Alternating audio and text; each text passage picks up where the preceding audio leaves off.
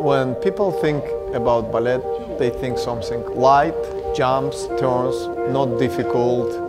When people think about martial arts, it's punching in the face, blood, broken nose, people screaming, knockouts. But all dancers are fighters, and all fighters are dancers.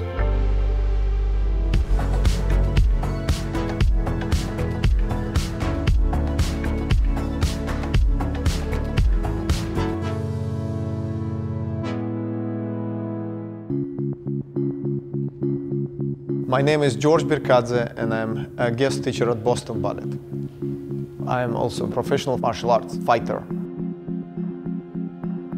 I've been principal dancer in many companies. I travel all around the world.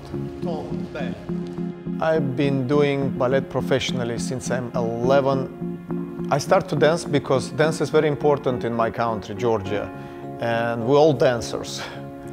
I was bullied because I was a young dancer. They were saying that I'm feminine. It was insulting. To protect myself being bullied, I learned martial arts.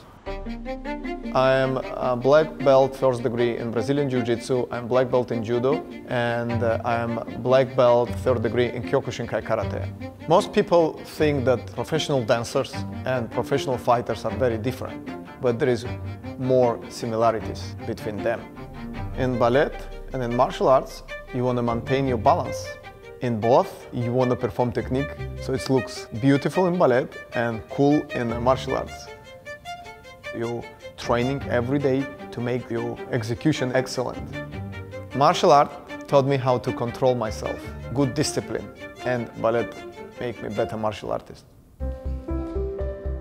As a dancer, nobody ever can tell me that I'm weak.